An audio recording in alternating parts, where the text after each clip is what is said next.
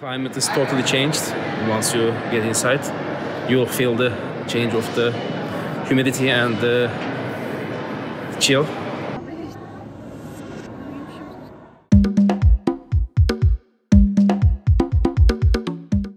Hello there, this is One-on-One Studio and I'm Hugo.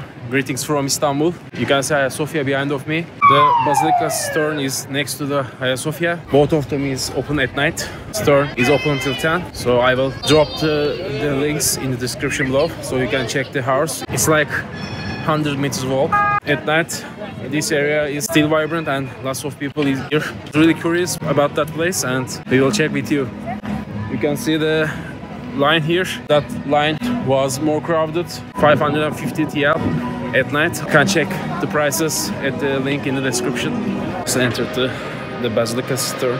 The Basilica Cistern is the largest of the closed cisterns in Istanbul, covering an area of approximately 10,000 square meters. The cistern is 140 meters long and 65 meters wide, with a capacity to store 80,000 tons of water.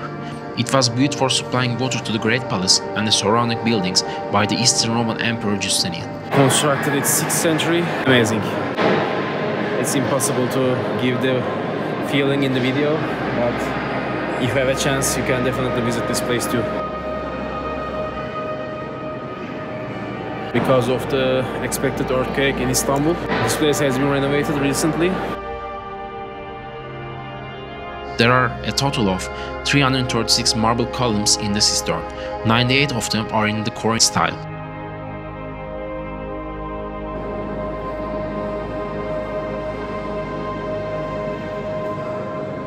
The most well-known architectural elements reused from other structures are the Medusa head blocks transformed into column bases and the pedestals placed on top of them.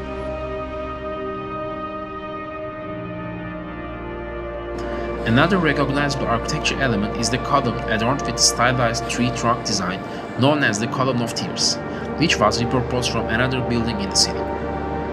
According to a legend, the Column of Tears honors slaves who worked in the construction. More than 7,000 of them worked and many of them died. These architectural features are believed to date back to 4th century. There's an exhibition right now. You will see art pieces.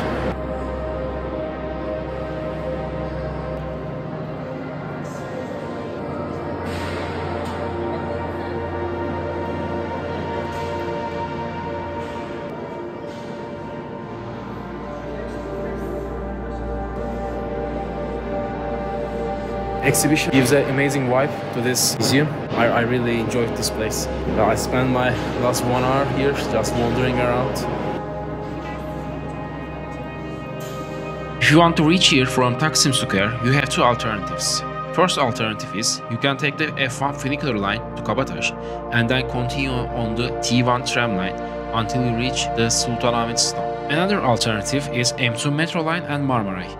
If you reach Yenikapı station using the metro lines, you can then take the Marmaray to reach Sirkeci station. From here, you need to make a short walk to get to Basilica Cistern.